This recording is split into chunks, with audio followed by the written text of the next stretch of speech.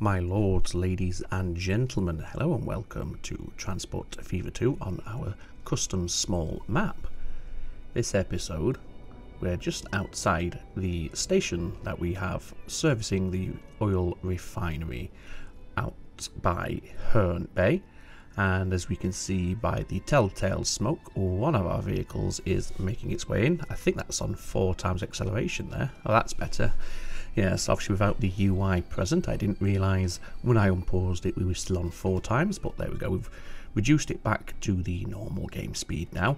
The date is running in the background, but we shouldn't unlock anything for a few moments, if we do at all, because we are in October and we're only on half calendar speed, so we've got a bit of time for the introduction, just in case we do unlock anything when we tick over into the next year. Now, what I have done is pretty much gone against what I was talking about in the earlier episodes, in the starting episodes, and I have allowed the game to run just a little while off camera with the date paused, just to allow some money to build up so we can really press on at a far greater pace in this episode and hopefully in future episodes as well. So let's bring up the user interface, and there we go. We have $14 million. We are in December of 1913, and what we're going to do today in this episode is take this train line and have it run down to the fuel refinery that we have behind this mountain here. Obviously it's obscured by this mountain, but it is there, as we can see by the icons. So the first thing we're going to want to do is actually make this a double platform. So if we lay down an extra stretch of tracks here, and you know what, while we're at it, I think it's probably not a bad idea to expand the station size just a little. In fact, let's go even further, but to do that we are going to have to demolish this section of road right here, but that's fine. And now if we return here, we can continue pushing this station outwards a little. Should that be long enough, do we think? Let's go for one more. Okay, so now we can go for some platforms, and we want the bog standard cargo platforms right at the end of the list. And there we go. As it stands right now, we don't need a platform down here, but we do need the track, so we'll leave that as it is. And what we want to do is double track this all the way to where it joins just after the level crossing right here. So let's take care of that. So there we go, that's the switch removed. Now we can just do that, and that's all good. And here we want to put in a crossover. We only need the one, we don't need a diamond for this because nothing is going to be heading back from this platform. Hang on, have I got that right? I don't think I have, no. Let me see here. I think we're using left-hand traffic, so is that right? Yes, it is, because what we... No, it isn't. Let's just leave that for a moment. In fact, I don't know why, but somehow I've got myself mightily confused here. So just to avoid any potential mishaps or confusion, I am just going to give it a diamond. There we go. And we'll put a stopping signal there. It should have been one way, but that's fine. As long as all the others are one way, there's not going to be any foul ups. And that's a foul up because I put it on the wrong side of the track. So we're off to a flying start today, ladies and gentlemen. There we go. Now we don't need anything more than that. We only have the 2 trains running down here, so we don't need excessive blocking along this way. Right, so let's head over to this fuel refinery here, and let's see if we can do this without causing chaos like we just did back there. Right, how many platforms do we want to start with? Well, I'm going to say we shall have 1. I'm just thinking, do we want to bring the fuel on down to Long Eaton? Obviously, we do need the fuel down here. Or do we want to maybe have a tunnel and a road through this mountain range here, connecting in here, and just having road vehicles deliver the fuel? I think we will go for, in fact, yeah, we'll go for the the station, the two platforms. And where do we want to locate this? We don't want to do that. There we go, that's the right keys. And I think if we have the station somewhere like that, once we put in a road connection, we should be pretty much guaranteed that we'll have an active connection between the station and the refinery. Let's just see here. I mean, we could just keep it like that. It's going to serve its purpose. Yet we have the connection. Let's just rename this the Long Eaton Fuel Refinery. There we go. So our tracks are going to head out here, skirt around the feet of this mountain before linking into this station here.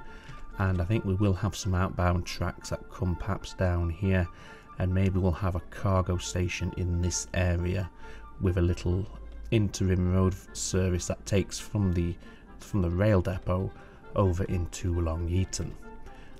But all that's for a little bit later. For now we need to focus and get these tracks connected all together. So let's start with a nice flat and straight, well, not flat necessarily, but a nice straight run of track here. And the reason we're going for a nice straight track is if we want to extend these cargo platforms down the way, we can. And then we want to curve and head towards the fuel refinery over there. Sorry, the oil refinery. We are coming from the fuel refinery. And at this point we will start double tracking all of our runs. So let's do that presently. And we want to keep heading this way. And we should be getting somewhere nearby. Yes. We still need to curve some more. Trying to just make sure we maintain a decent speed throughout all of this. Although as it stands now, we are going to have a rather tight curve into the station. However, as we often say, because we're either stopping at the station or we're just about to leave, so we're not at full speed, a slightly reduced curve here in terms of the speed isn't the end of the world. And we'll have that like so. So they will come on through, obviously they will pick up and unload what they need to do here first before departing and heading down here and heading into this station right here. Now while we're in the track building mode, we may as well go ahead and put down our freight station somewhere around here. And where do we want to put this? We could have it all the way down here, because then in the future we can make it utilize this industry at the same time. So let's go ahead and do that. So if we put it in that sort of location, we didn't mean to do that, and we'll call this the Long Eaton Freight Exchange. There we go. And then run some tracks between here and here. We can use our existing fleet of trains, all two of them, to do this entire run, because there's no need for a mixed consist. They're all using the oil wagons for this. So let's go ahead and get everything linked up. So again, we're going to head straight out like so. And we will have a tunnel through this mountain rather than skirting through here, coming around and in like so. So we're going to plough straight on through this mountain just up ahead. Okay, so I think we're not quite lined up, but we're not too far away. So this is a good place to plough through with our tunnel. And if we go like that, how does a tunnel look? Do we have any other textures? No, we don't, so we'll stick with the default because that's all we have. Let's just turn that a little bit more upwards like so. There we go. And bring in the parallel track like that. So fairly long tunnel, but that's okay. Now all we need to do is connect it into the station and we are good to go. We need some signal work, of course, so we can do that. So we are left-hand drive. So let's have one just on the approach to the fuel refinery there. We'll have another just on this corner here, and perhaps one just on this little bit of straight track right here. We shall double all of those up, so we'll have, where is the signal? Let's try and get it level with that signal, something like that. And again, wanting to get this level if we can, or as close as possible, that'll do. And finally, same again right here, like that. So all this is fine. Turns out we don't need that diamond at all, so we'll be able to get rid of that soon. But for now, we need it. In fact, what we do need is we don't need that side of the diamond. Just, come on, just there.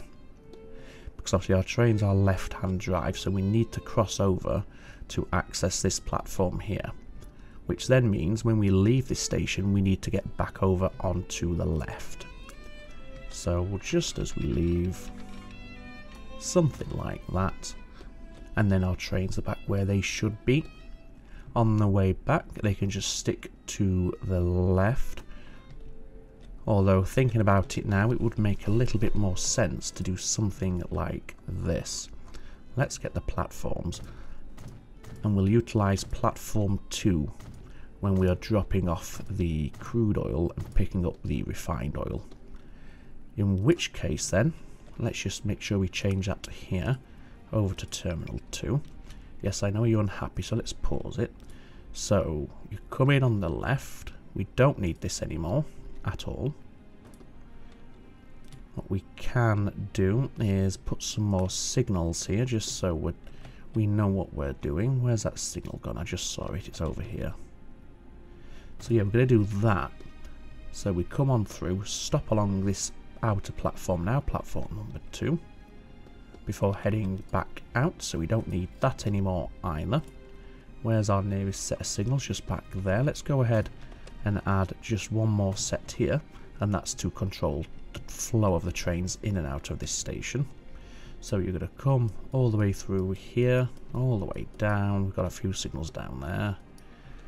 Here, again, we want you on platform number 2, and then you're going to leave down this way, through the tunnel, and into the freight exchange. So we'll have a set there. We don't want to use these semaphores inside of the tunnel because I don't know how illuminated they are.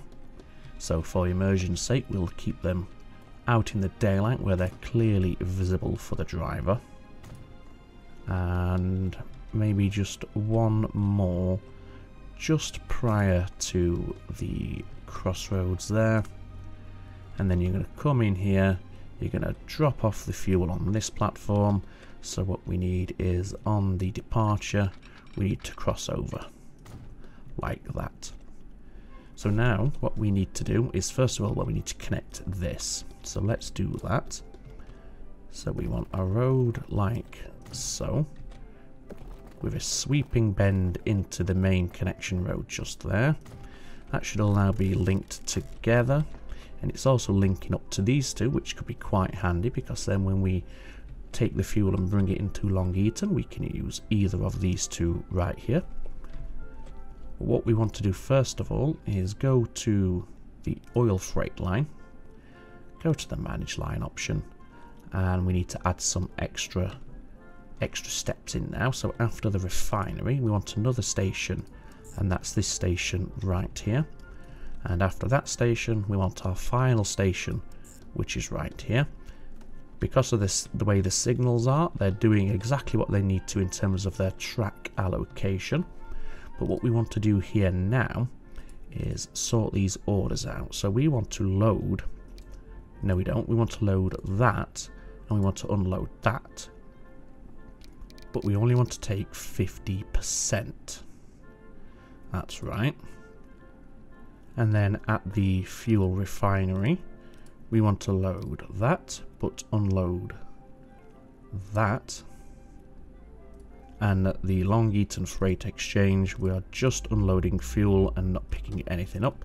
Let's just reset that to 100 actually. Now I think this is diminishing returns here. We know it's 2 to 1 here. Is it also 2 to 1 here? No, it's 1 to 1. Okay. Okay, so now we need to amend our vehicles on this line, our trains. And what we want to do is to just add one extra. That way we have a nice round even number, so we can have a half load without having 0.5 of a tank full. So we'll do that. That's going to cost 4 million to equip our trains with one additional tanker.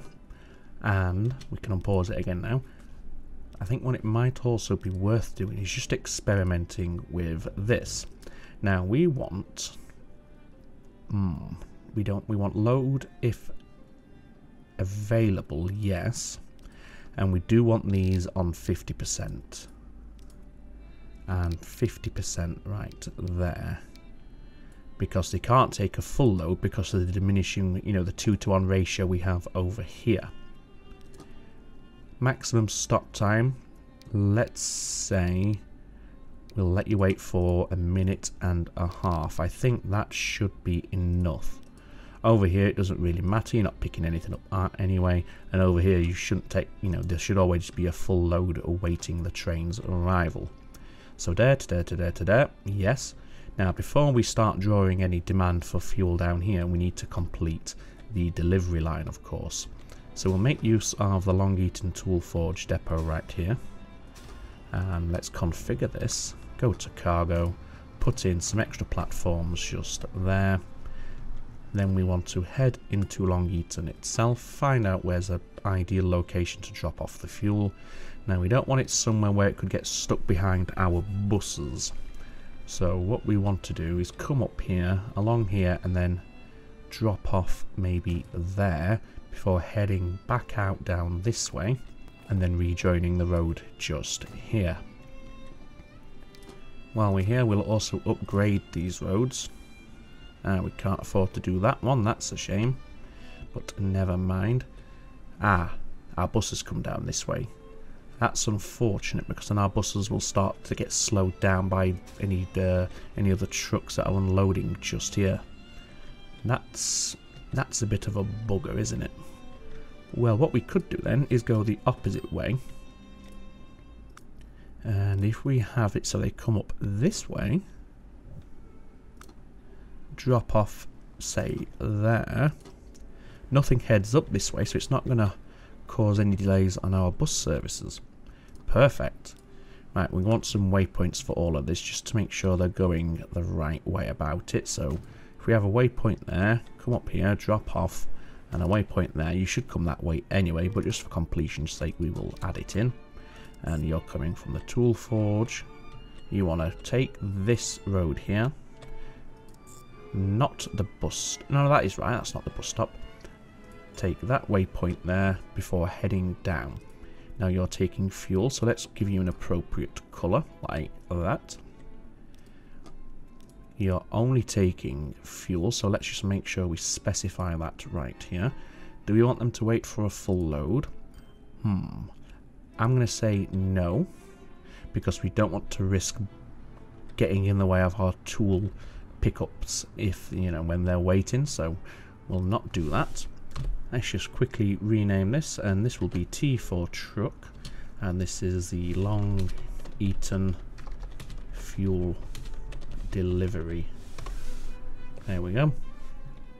Obviously we need some trucks as well, so let's pick some of those up right now, and we'll go for the Benz tarpaulin trucks. And to start with, I think even 2 should be more than enough, because it's going to be quite a while per delivery on the fuel run. So, and there we go, away they go. Right, so let's see if this is working as intended then. So you should pick up, you've not picked up anything. Is that because you've not had time to refine anything? Yeah, I think that's all it is. So this is going to be an empty run down here, but that's okay. You should hopefully have a half load, 27 and 27, so that's fine. And then when you get down here, you should also take up 27.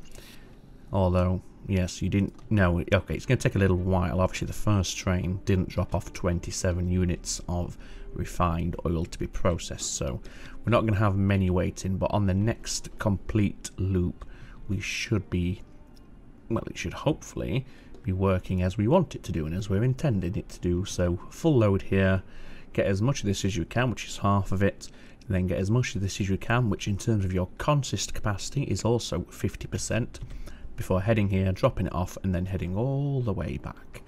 And there should be no interruptions because the pass-through platform that they're returning on is not the same platform that they are dropping off or being loaded on.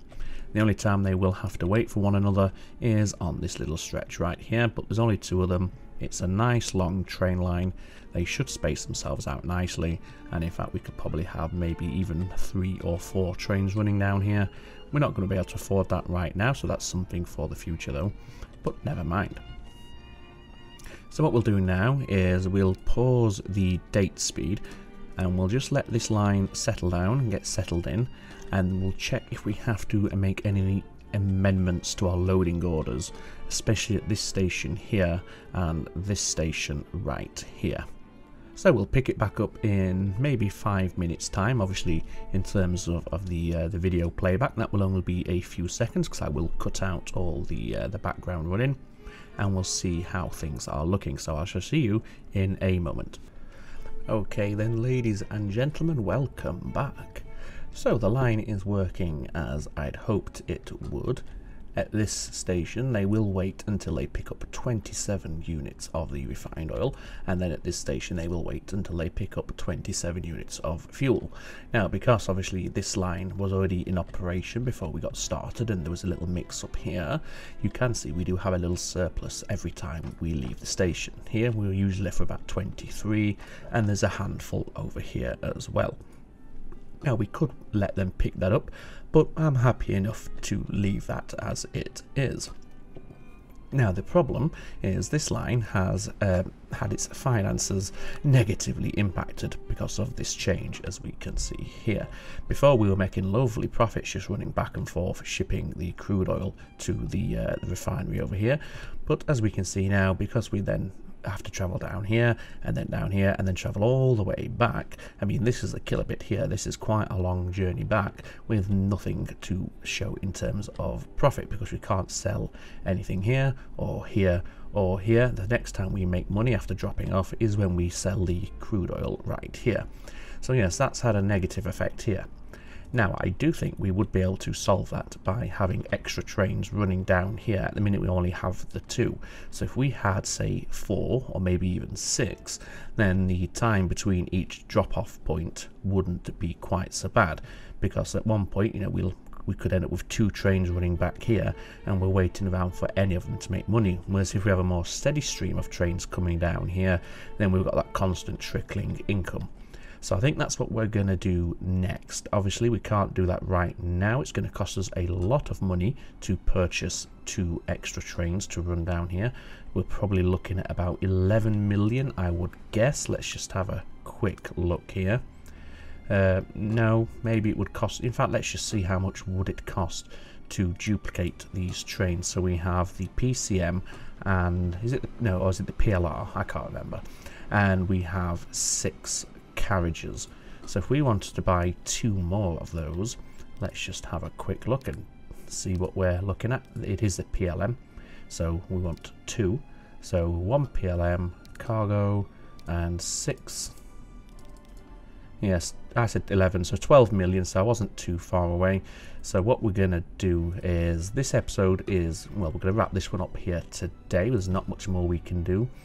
We need to fix our finances. To do that, we're going to, let's just see, are we actually cash flow positive for most of the time now? I think this is where we, yeah, this is obviously where we spent all that money that we'd accumulated. Yeah, we're struggling here, so what we might have to do is extend the credit line. Now that has a negative impact, of course, because we're then paying more interest, and if you remember, the interest is scaled up a little higher than usual, so we have to be very, very careful about that. So what we're going to do then, like I said, we'll end this one here for today. We'll just hop on board. In fact, let's have this train here that's on its way back. And between episodes, I'll keep an eye on the finances. If we are slowly trickling up, then I'll let it accumulate a little in the background. Not necessarily going to wait till we hit that 12 million mark, because there's other things we could do to boost our income, and you know, set up extra lines, for instance, and that would be a good way to generate extra income. And using that increased income, we could then duplicate our trains on this line. So I hope you have enjoyed the episode and the series. If you have, then please consider hitting that thumbs up button there just down below. It really does help, obviously, with the YouTube arithmetic and the algorithm and what have you. And if you're new to the channel, it'd be very nice if you could consider hitting that subscribe button as well. That is a great way to show support, and again, it's all part of the YouTube game that you have to play, shall we say. I did notice we are close to 1,000 subscribers, which is, well, that is just insane. And to all of you who have subscribed, I do thank you very, very much. And to anybody who wants to consider subscribing, to let us try get over that 1,000 threshold, that would be absolutely insane. But for now, all that remains for me to say is, as always, ladies and gentlemen, take very good care of yourselves. It's ta-ta for now.